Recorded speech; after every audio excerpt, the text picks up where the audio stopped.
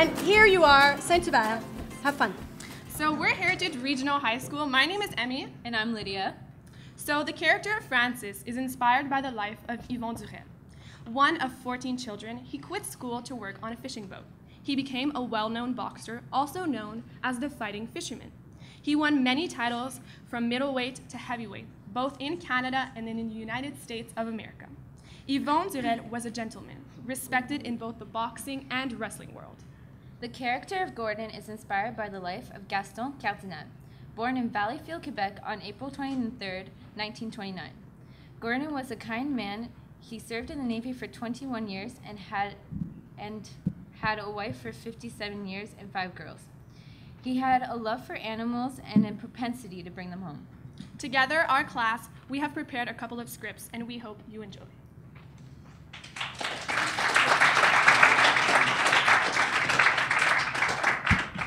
The character of Gordon reads his poem. From riches to rags, how hard I fell. I live a life no one would care to tell. Dreams and visions of a world to see, yet alas, here I am, wanting to be free. I'll curse my luck again and again. I want my name to be known, now and even back then. A simple life, not much else to it. I want more than this, that was my wish. But a dear friend of mine, who had what I wanted, confessed to me with words almost haunted. A house, a wife, were all he wished for.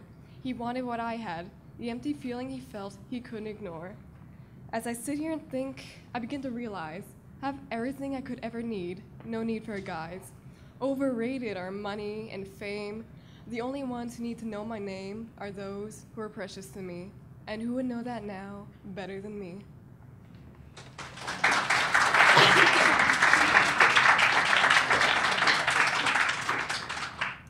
Excerpt from Scene 2, Eldora and Francis's living room. Dear little sis, I hope you're doing well. I'll be visiting soon and I hope to see Gordon and Yvette too. I know you've been wanting to come along on the tour with me. Although you would keep me company, I don't think this would be a good idea anymore. I hope you won't take this to heart. It was a tough choice for me as well. Sometimes it's best not to mix business with family. We both know that our town couldn't survive without you anyway. My manager and I move around a lot, from city to city, country to country, fight to fight. It's not as wonderful as it seems to be, maybe to you, but not to me. I think you're better off staying in a town that needs you.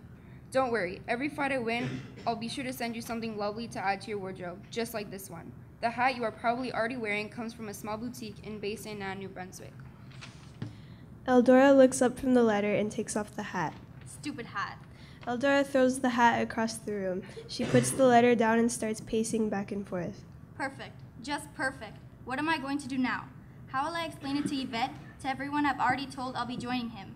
I just don't understand why he wouldn't want me on the trip with him.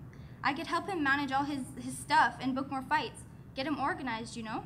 Eldora goes and picks up the hat, carefully smoothing it out again. We could live this glorious life together. I can't stop thinking about it. The delicious foods and deluxe hotels, the fancy boat rides on the Grand Canal in Venice, the high fashion boutiques along Champs-Élysées in Paris. I can smell it, the fresh bread and the decadent pastries.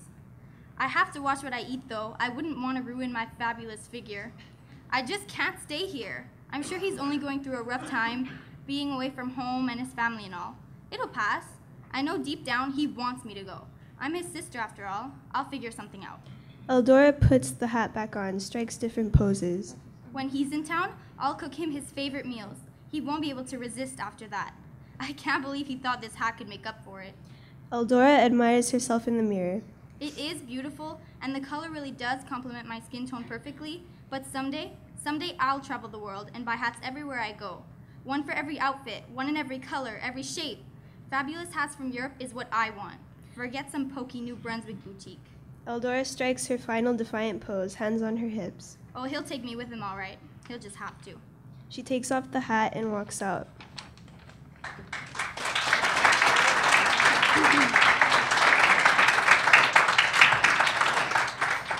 Excerpt from Scene 8 at the town fair.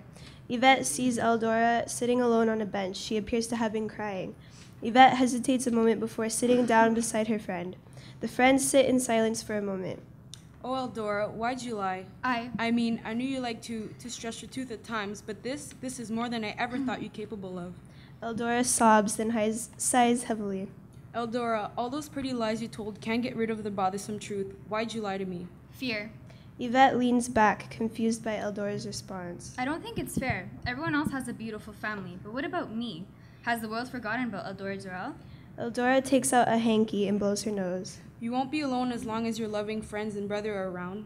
Oh yes, my lovely brother. How glamorous his life is. I'm tired of being afraid. I don't want to feel like I've wasted my life on something that'll never come. That's why I wanted to go along with my brother. I need to see what else the world has to offer. This can't be all there is. If it is, then I don't want to be any part of it. I can't just sit around, Yvette. I know great things are in store for me. I just know it. Eldora gets up with sudden energy. I can't sit here and expect to find it if I'm not looking. I need to get out of here and find what it is I am looking for. Yvette stands up as well and hugs her friend. Well, until then, for now, can we just go get lemonade like old times? Eldora and Yvette giggle. Yes, all right. I suppose my future can wait a little while longer. Eldora and Yvette walk away arm in arm.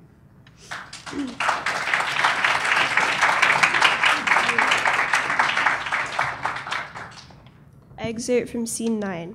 Gordon is sitting on the floor with a hand of feed, holding it out to his animals. You're the only ones who understand me. You are. Are you sure about that, Gordon? Shouldn't you be going on a plane to Europe, living your luxurious life? Gordon, I want to talk. Oh, now you want to talk to me, you small-town no-name friend? Is this about the fair?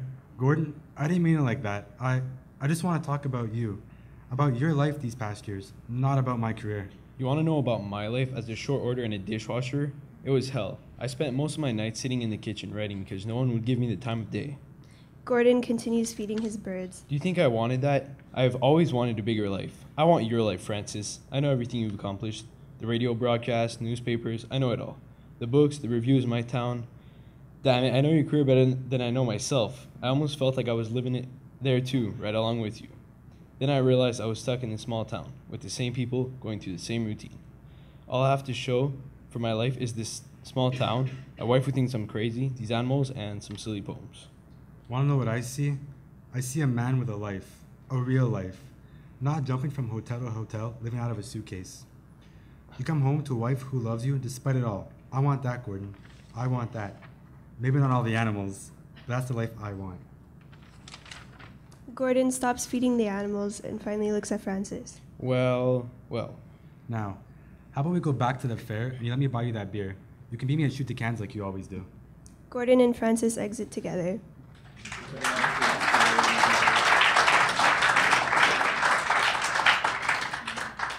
This was just a little sneak peek into the lives of the St. Hubert citizens, Francis, Gordon, Eldora, and Yvette. Our class would like to thank Fanny and Monique for helping us along the way.